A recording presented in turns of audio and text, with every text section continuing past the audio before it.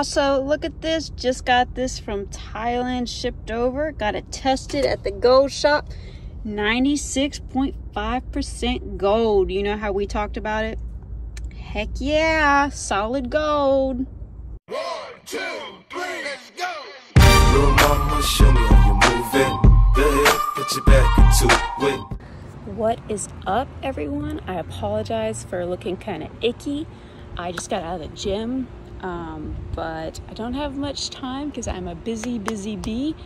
But I got to get back to work and work on some stuff from my master's courses. But I wanted to come on here and kind of show off my new bracelet I got. It is 96.5% solid gold. It is so above 23 carats. I'm like tempted to say it's 24 karat, but I'm not. And I'm not going to take it off for this video. I'm just like briefly going to show it and talk about it. And that's because I've got a 24 karat ring coming in and also a necklace that's the same carat gold as this, which is 96.5. It's from Thailand. So basically, I'm not going to do like a full in-depth video, but here is the bracelet. It is solid, not hollow. The reason why I don't want to take it off is because I squeezed down these prongs. Basically, I don't want to bend them out to take it off, but I will for the next video whenever I have my ring and necklace in.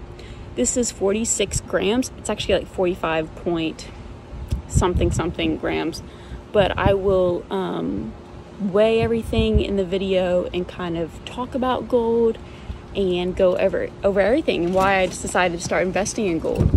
So usually in the United States, you're looking at a markup of about 40 to 60% on any kind of gold jewelry. So it's not really an investment.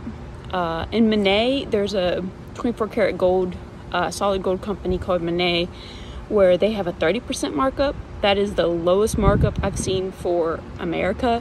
In Thailand, however, you're looking about a 10% markup, sometimes 15%.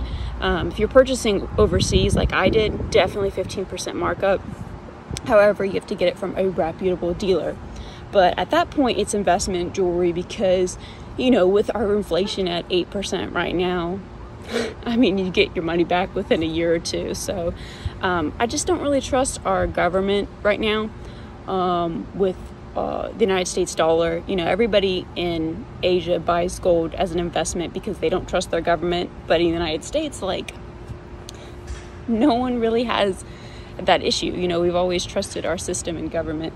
So this right here is a solid 10 karat gold chain. I love it. I've worn it for 3.5, maybe 4 years now. I think we're on like 4 years, and it's by Daniel Jewelry Inc. I have a couple videos on my channel about it. I think I have like a 3-year update too. So in this particular video, I don't think you're gonna be able to see really the color difference. I'll put up a picture for y'all to see. There is an astoundingly big difference in the color, and this bracelet actually weighs half of the weight of this necklace, which is insane. This is a 90-gram necklace and this is a 45-gram bracelet, and the bracelet is so much smaller, and it just shows how basically gold is just so dense. You know, I've worn this every day and night for about probably 4 days now. No issues, no scratches or anything like that. I was surprised how hard of a metal gold really is. I always was told it was like soft and like this and that, and I know it would scratch up really badly, and I kind of like that character, you know, aspect of gold. I like it scratched, bent, dented. As long as I'm not losing the gram weight of the gold, I'm not too concerned. But yeah, it's beautiful. Way harder than I expected. Doesn't scratch easily. Even when I closed the clasp, probably can't see it very well, close the clasp, I had to like squeeze extremely hard. The first few times I couldn't do it. I thought it was going to break the piece or something, and then eventually I squeezed hard enough. I started getting like these perforations in my fingers. I mean, it was difficult. So I don't have really any concerns there. But I'm going to be back on my channel when I have my necklace and my ring. Do I think there's a problem with like silver gold plated jewelry? Absolutely not. Do I think there's a problem with hollow gold jewelry? I don't recommend it. I think it will break and then you can't wear it, and then it's like not worth anything but the melted value.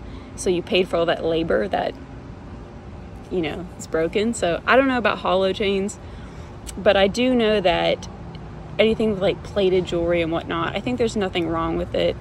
I definitely think that you should just wear what you love, and a lot of people just don't have the price tag. This was about $2,700. That being said, never buy anything that you don't have plenty of savings for. If you go in debt for jewelry, or if you buy jewelry and then have nothing in your savings, that's not a wise decision. This is like my first piece of jewelry that I've bought in 4 years. I've bought in 4 years, and I've worked tremendously hard for my savings, and I'm excited. And that being said, I still love my 10 karat chain. Nothing can beat the color of near 24 karat gold, hands down. But then again, I think that, you know, all jewelry is beautiful. I'm just a metal enthusiast. I love nickel, I love copper, bronze. I like everything, like steels. I'm just a big metal enthusiast, and I think it's just all preference. So, but yeah, I want to do this really quick video. I could talk about this for hours, and I've done tons of research, but I'm hoping to see y'all again in a later video, and I'll get to take this off and show it up close, and you can see all the imperfections and details. And same with the chain that I'm getting and the ring that I'm getting. So I'm really excited, and I'll see y'all later. Cheers. Thanks for watching.